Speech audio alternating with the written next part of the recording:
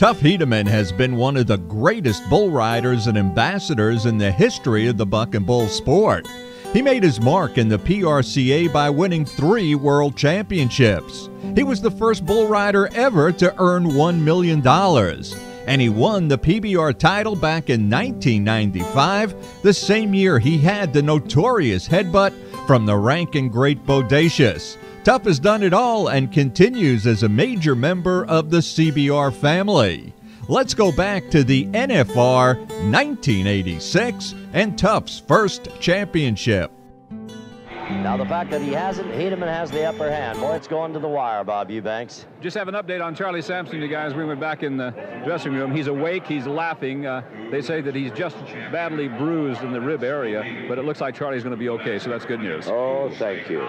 Yes, thank you for that update. I know there's fans across the country be happy to hear that. He is a national hero. Yes, he is.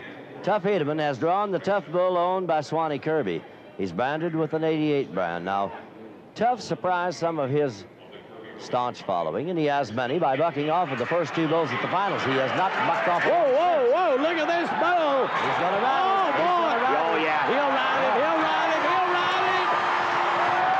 Richard Tuff Hedeman, you've got it.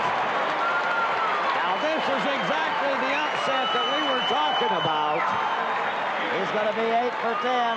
He's going to be 8 for 10. The reason that his peers and our bullfighters are running up to him, congratulating him, I think that he knows, and we'll wait for our computer to verify it, I think he knows by riding this bull that he has won the championship of the world.